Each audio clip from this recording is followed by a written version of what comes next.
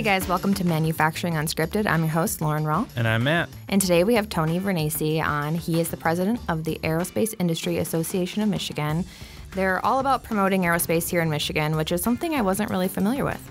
Yeah, totally. And they put on a show called the AeroOne Show, in which they give opportunities to manufacturers, mainly in Michigan, but all over the world, to kind of come together to network and work on some pretty big industry issues. And I think it's just a great opportunity for some of the smaller people in the industry to make a name for themselves. Yes, I totally agree. And Tony gives us a huge history of the aerospace in Michigan, which, being born and raised here in Michigan, was something I didn't know much about. So without further ado, enjoy the show.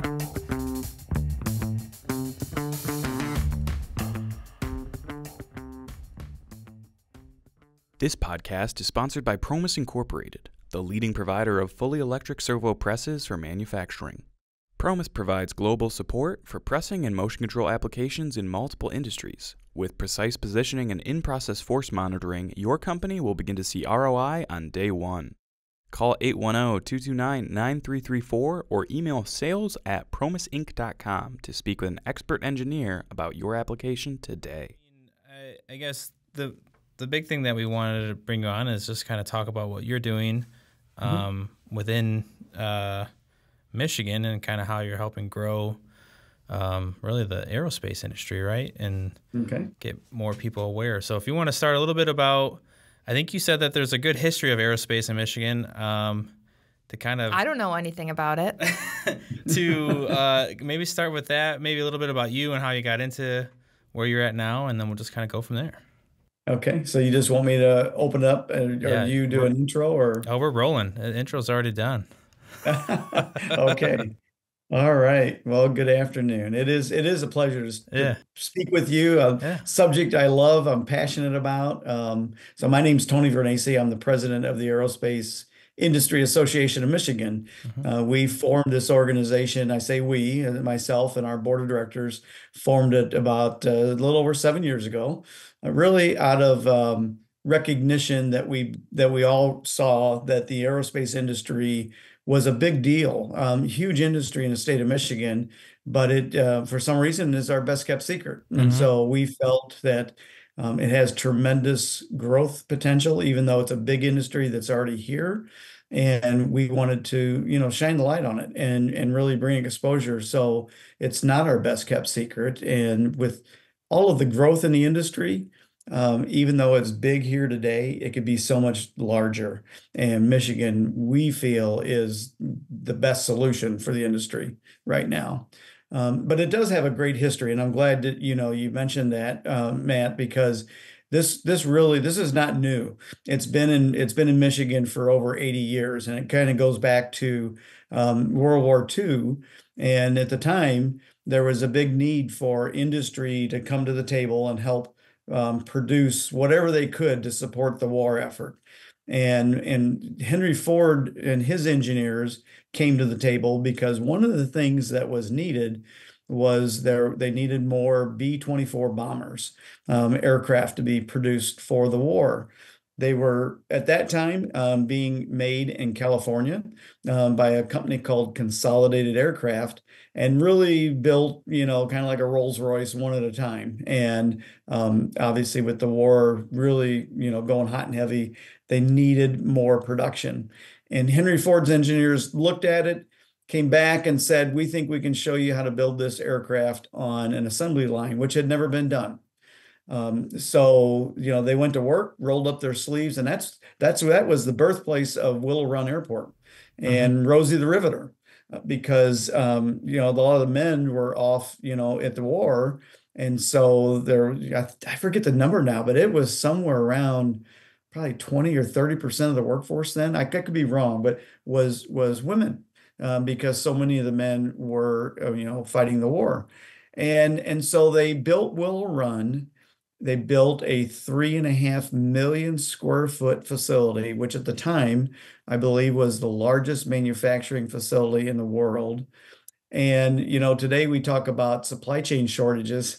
Well, they didn't have a supply chain. I mean, it wasn't a shortage. It didn't exist for a lot of what they needed. So they had to produce a lot of their own materials in order to build this aircraft. So they started it in 1941, and in 3.5 years, the airport was built, the factory was built, the supply chain was put in place, the workers were hired and trained, and they had produced 8,600 of these aircraft. That was Wow. in 3.5 years. They were hoping at the time, and I forget the number, it was somewhere around if they could produce, one every couple hours. But by the end of the war, and just 3.5 years later, they were producing one every 59 minutes. Wow. And so there's a lot of people believe, and I think it's a tagline still today out at Will Run, how Detroit saved the world. And it was an amazing story. But in my view, when the war ended, the industry didn't stop. It kept on growing.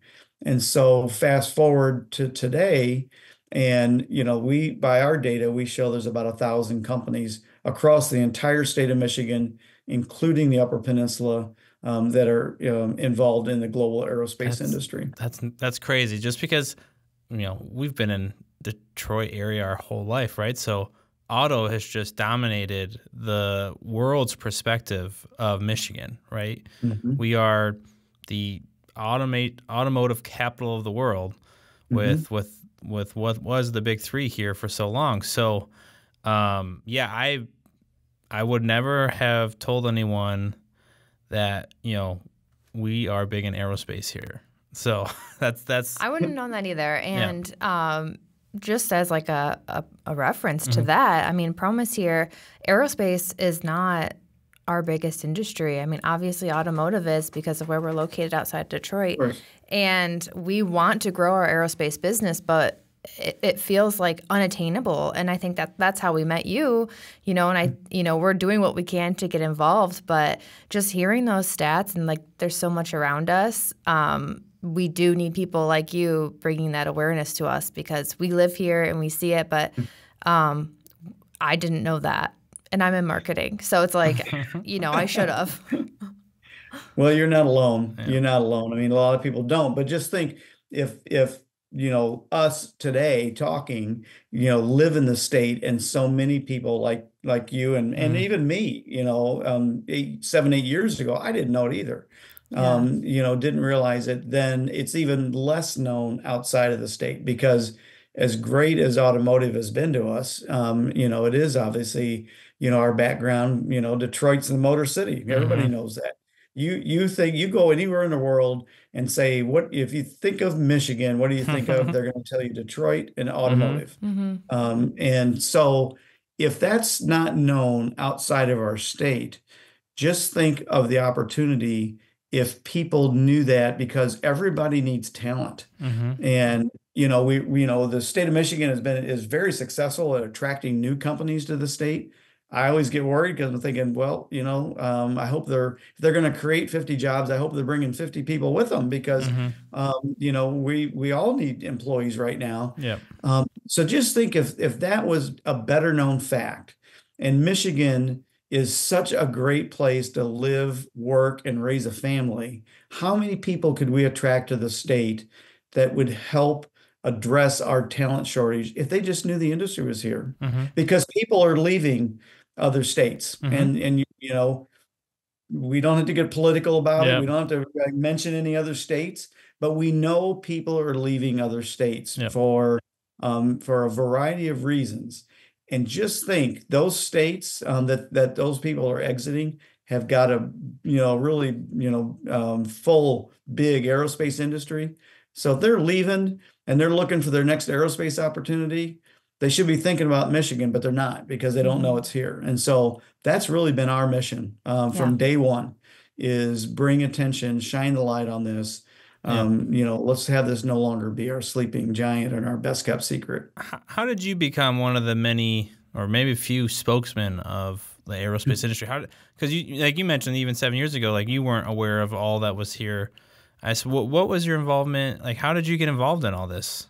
Yeah, that's a good question, and I'll try to give you as short an answer as possible. But so I worked for 20 years for a company called Textron. Textron is a U.S. conglomerate. That's their headquarters in Providence, Rhode Island. But one of the Textron businesses, or part, is is Cessna Aircraft, Bell Helicopter, and Textron Systems, which is a defense business. And Textron had a lot of assets in the state of Michigan, not aerospace related. A lot of it was other industries, particularly automotive. But I worked for Textron for almost 20 years, and that's where I personally fell in love with the aerospace industry because I got to know those Textron companies.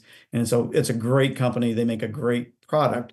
But eventually, they were going to want me to move outside of the state. And it's just not something that I was wanting to do because I love Michigan. Yep. And so, I left Textron in 2011, worked for a company in England for a year, just doing a project. I didn't move there. I just did some work and traveled a lot. But eventually, when that project was over, I went to work for the state of Michigan, doing business development for the state of Michigan and leading a team that would wake up every day to say, what's the next company we're going to attract and bring to Michigan? And so when I went to work there, I just said, okay, what are the industries that we're targeting? And obviously automotive's on the list. And there were a lot of things on the list, all very legitimate, but aerospace wasn't even on the list. And that just started some questions. Well, why not? If a company is making a bracket for a car, they could be making a bracket for an airplane. I mean, that's oversimplifying it, but it's true. Yeah. And so we started working on putting together a list because the state didn't really even know. And in fairness to the state, a lot of companies, just imagine your company. You get into aerospace, it might end up being 5% of your business, but you're not going to classify as an aerospace company. So it's hard to see, it's hard to figure out. So we started doing some work and really digging into the data. At the time, we found there was about 400 or 500 companies. Governor Snyder was in office at the time, so this kind of caught his attention. He started to get real interested in it. And, one day I just had a conversation with him and just said, listen, this is a big industry in the state of Michigan. It's a huge growth industry. There's no end in sight, literally no end in sight. And it's an underserved industry in the state. And so I described what an association would do and the purpose and the value. And it was Governor Snyder that actually encouraged me to go start it. He said, that sounds like a great idea. Why don't you go start it? And so I left my job at the state. I had only been there about 2 years. And just kind of rounded up a board of directors, that okay, if it's gonna be real, it can't be led by me. It needs to be led by the industry. And so we were so fortunate.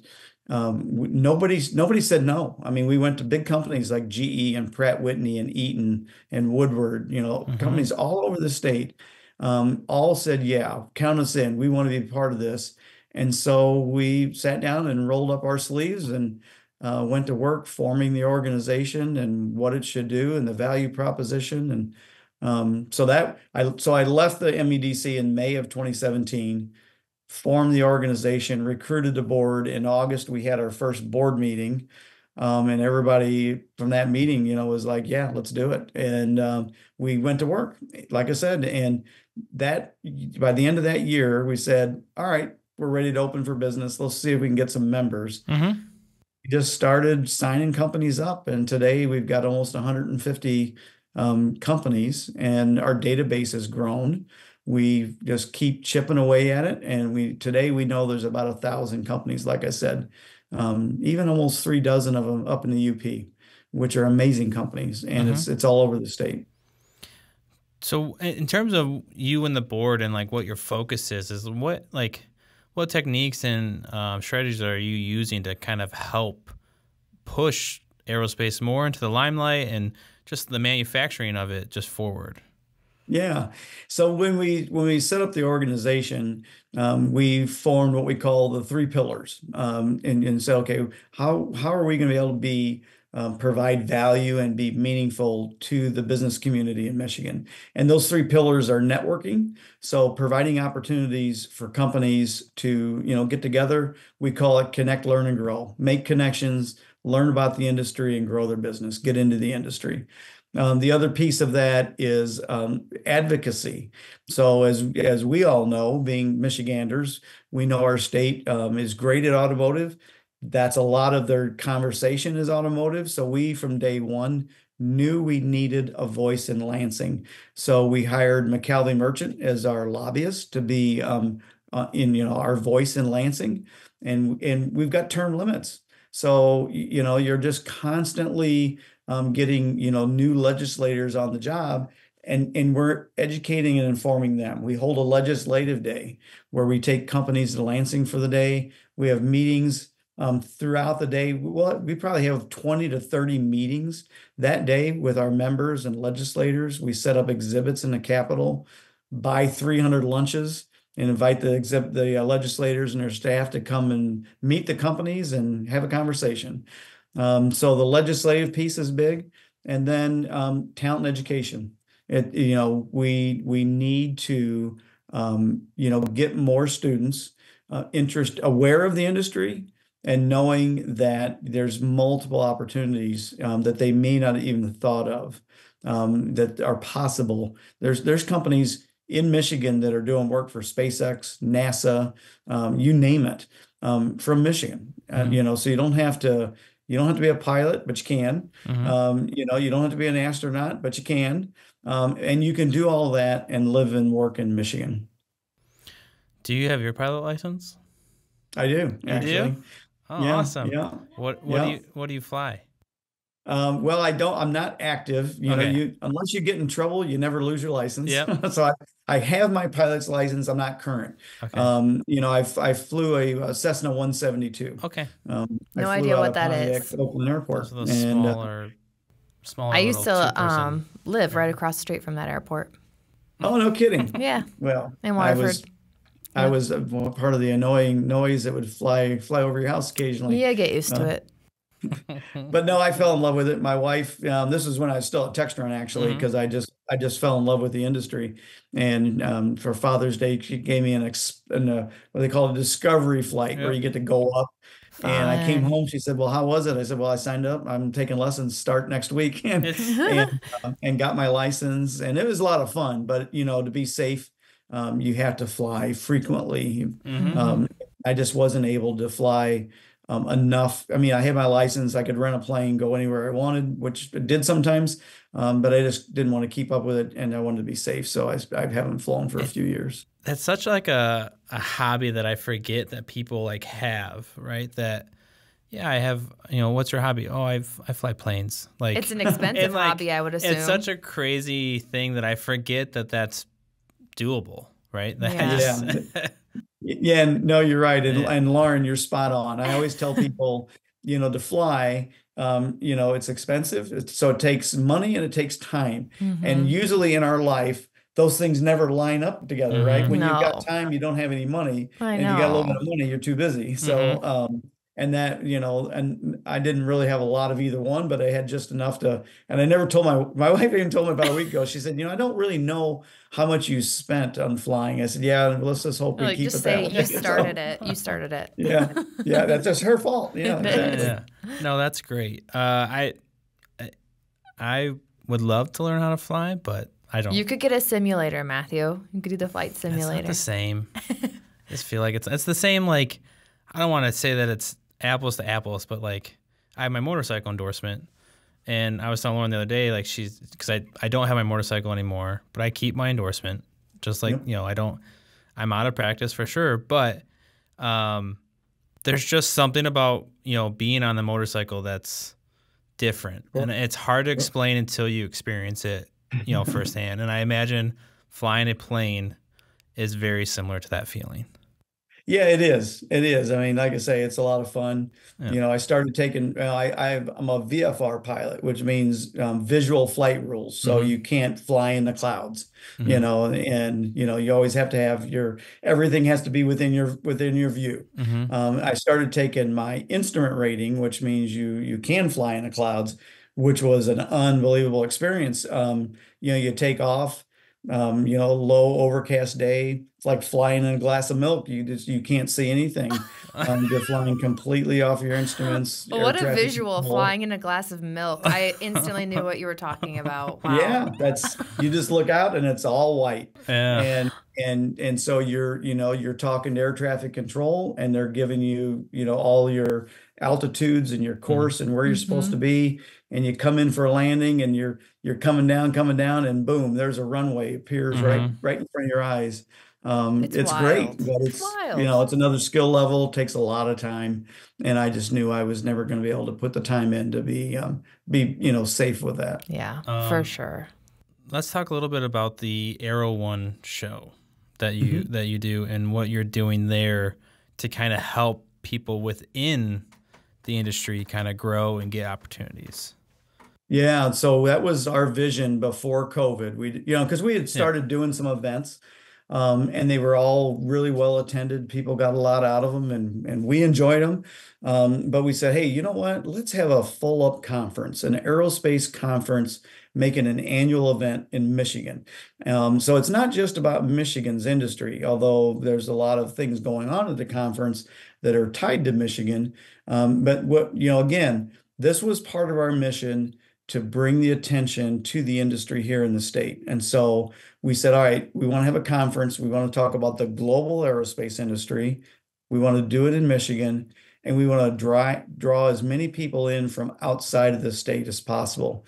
We want to bring them here. We want them to learn about, even though it's a global conference, we're going to give them a little slow drip about what's going on in Michigan so we can build up that awareness for the industry here. And when we get them here, we want them to have a good experience, because we don't know where they're going to come from, and they may have a perception of what they think Michigan is. We want to change that. And so the first year we did it in 2022 at the JW Marriott in downtown Grand Rapids. Grand Rapids, you can't beat Grand Rapids. It's such a great place. And we thought, okay, first week of September, beautiful weather, Grand Rapids. Gosh, if we could get 150 people there for a couple of days, that'd be great. And much to our surprise, we had almost 300 people show up. We maxed out the JW Marriott the first year. We had companies from 25 different states and 5 or 6 different countries came to it.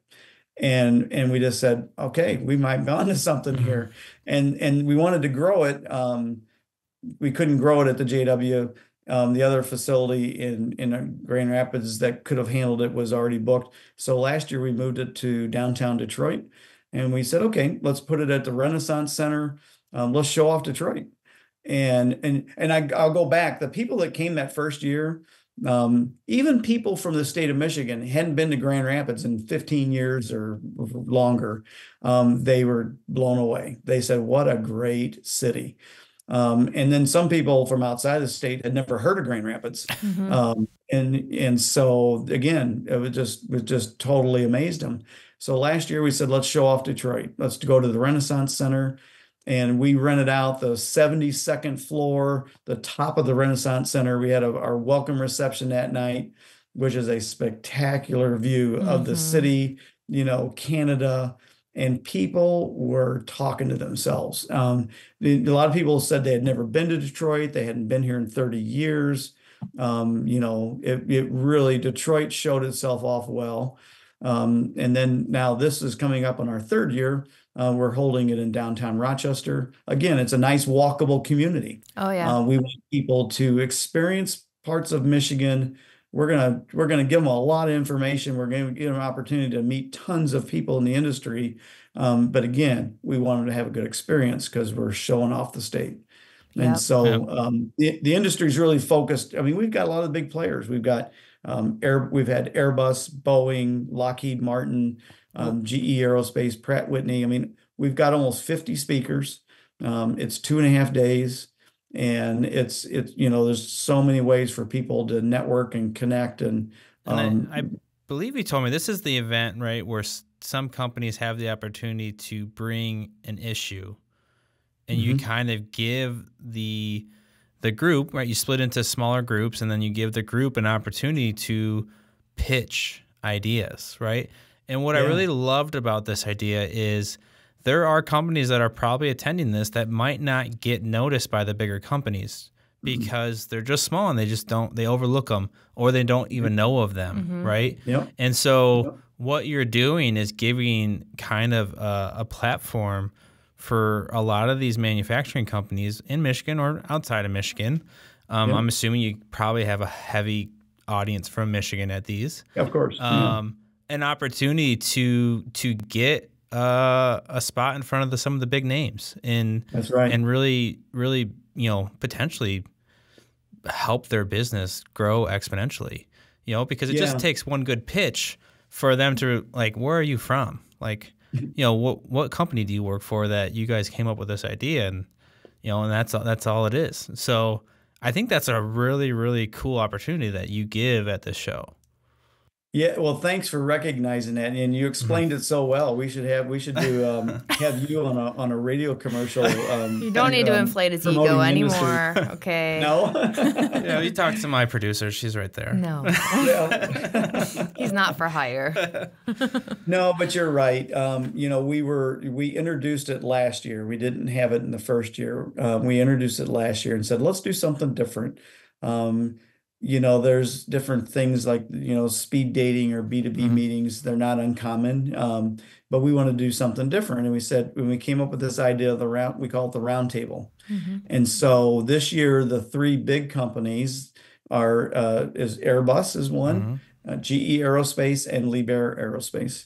And so each of them have brought a unique, and they're different from each other, problem that they're experiencing today. And there's room for 20 companies to sign up to be in with GE, 20 with Airbus, and 20 with Liebherr. And so you're right. They get into the room and we split them into small groups and they brainstorm. But the other really big piece of this is the idea that they pitch to the front of the room to the big company, it may or may not happen. Right. But they're in a room with 19 other companies collaborating together. And we do this the very first morning of the conference. And then that night there's a reception. And just imagine you'd say, hey, Lauren, I heard what you said at the roundtable this morning was really interesting. Tell me more about that. So the collaboration, there's 60 companies, most of them haven't ever met, and they're together collaborating, brainstorming, networking, and it was just incredible. Pratt Whitney actually today still has 5 or 6 companies working in their Lansing facility, implementing the solution that was suggested last year at the conference. Yeah, and you're right. It is such a good opportunity for different integrators or builders or whatever you call them in the industry, but to collaborate together, because I know even at Promise, like there's other companies that we've collaborated with on an application, and sometimes you don't have time to do that research and figure it out for your customer. You don't have time, but these types of connections are always nice to have. So you're like, hey, we don't make these beta plugs, for instance, from the Lee company, right? We partnered with them to press these beta plugs together and create a really great application for our customer. But if you don't know these people, it's hard to get in the door or hard to find that right person to talk to. Yeah. So you're right. Yeah. I think a roundtable like this, not only is it good for that big wig customer, it's also good for these integrators to kind of work together. Absolutely. Yeah. Absolutely. Networking, like you said, is part of your pillar. It's perfect right. Vessel to kind of enforce that. Yeah. And this year the conference is really geared, towards building relationships, that will last. And so many of the companies that attend an event like this, when Boeing or Airbus speaks and they step off the stage, everybody's trying to slip their business card in that person's pocket, and hope that they'll call them. In some ways, you don't want them to call you, right. Because those big companies, it's a challenge. And so they'll say, be careful what you wish for. But what we're saying is they all have tier 1, tier 2, tier 3 suppliers. There's so much opportunity in the tier levels of the industry, and there's so much growth. We're just telling people, listen, you're crawling over the top of a tier 2 company that you could Yeah. be doing work for, or that could be doing work for you, thinking you need to climb the mountaintop to get to Boeing and Yeah. Airbus. An order is an And order. Yeah. and you're missing the opportunity. You're Right. missing it right there. So that's really our focus this year, is to help people understand the value of those relationships and the opportunity at the tier level in the supply chain. No, I think that event's super cool. And I do want to draw attention to another thing that we discussed. And I think it was actually you were pitching this, and that's how we met you at an event. And that was women in the aerospace industry, and how what you're doing to kind of grow that. Yeah. So I can't take a lot of credit for it because they it's a group of professional ladies from our member companies. Like a lot of industries, women in the industry are underrepresented. And young ladies going through their educational journey aren't being presented the opportunity or suggested that they ought to consider it. And so we formed the organization called the Women of AIAM, which is our acronym. And it's really geared towards advocating for women in the industry. One of the events, actually, they just started announcing it. It'll be the 3rd year they've done it, but it's the Michigan Girls Future Flight Challenge, and it's for 4th through 8th grade girls. And so they're given a problem, and they have to come up with a flight solution to solve that problem. Like, think of, okay, detecting forest fires was one. Picking up trash out of the ocean, was one as another. And so they had to think of what would a flight solution look like. And they're given mentors to contact. It's all virtual. It's statewide. And they're given mentors they have to contact for manufacturing, engineering, sales, and marketing. And there's a 4th one I'm not thinking of right now. So it runs for a month. They work in a team, and then they have to build a model. Nothing, dramatic. I mean, it has to be out of something they have at home, milk carton, egg carton, foil, whatever. And they have to present it to a panel of judges. I do get to do that. That's fun. And it is such a good experience to listen to these young ladies, and I mean, they're, 4th, 5th, 4th through, 6th grade. And they're, you see their eyes light up, they're all excited. And so it's just great, because they learned a lot. They had no idea, and they're competing for real money.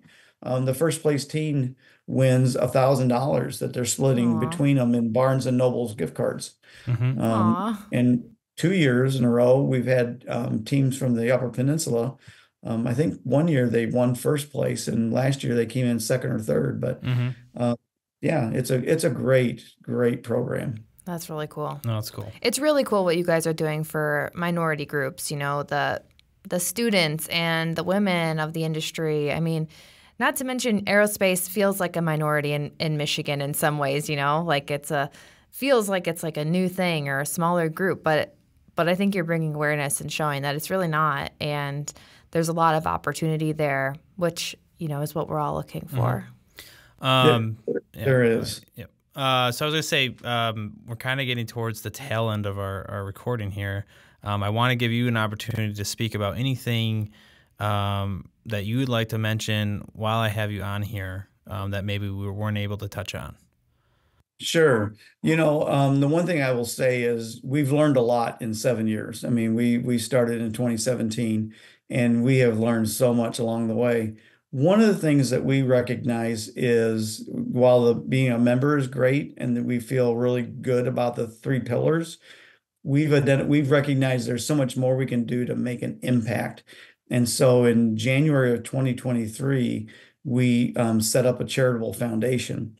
And the foundation's mission is geared towards talent, helping young people throughout the state in underserved and rural communities to bring an awareness to those individuals about what the industry offers, and help get them, a path into the industry, and also companies, because the industry has got so much growth, and it really is, it's off the charts like it's never seen before, and it's desperate for suppliers. So we want to help, again, companies that are owned by a protected class. So women-owned, African American, Native American, small business, also in underserved and rural communities, to learn about what it takes to be a supplier in the industry. So we're actually at the conference this year, we're going to be showcasing one of our newest programs. It's called Drone Soccer. We actually invested and have purchased a drone soccer arena. What? So it's kind of like a cross between basketball and bumper cars. That's It's cool. a 10 That's by cool. 20 netted arena. Kids, students, they're flying drones inside of this arena, and they're playing offense and defense, trying to score goals in each other's net. But it's got a real connection to STEM, and so we made the investment. We're going to use this to promote drone soccer. We have a vision for taking this across the state and making it available in schools all over the state. That's To help fun. students get inspired. No, that's great. I think everything you're doing is fantastic. I mean, from what you just mentioned to helping manufacturers in the aerospace industry, and obviously not just in Michigan, like you said, get opportunities to network, to make connections. I mean, it's great, I think, when industries have an advocate like yourself. So well, thank you. So I just want to say, thank you for being on the show. Everything you said was fantastic, and we appreciate it. We learned a lot. I mean, I lived in Michigan for 33 years, and I didn't know how big aerospace was. So, so that's fantastic. So thank you. Yeah, thank you. And thank you, everybody, for listening. Don't forget to rate, review, and subscribe. And if you want, you can go follow along with Tony. Until next time. Until next time. Goodbye. Bye.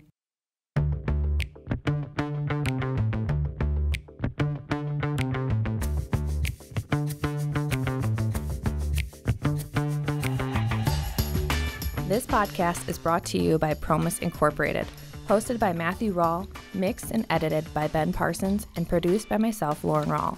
If you have any questions or would like to be on the podcast, please reach out to podcast@promiseinc.com.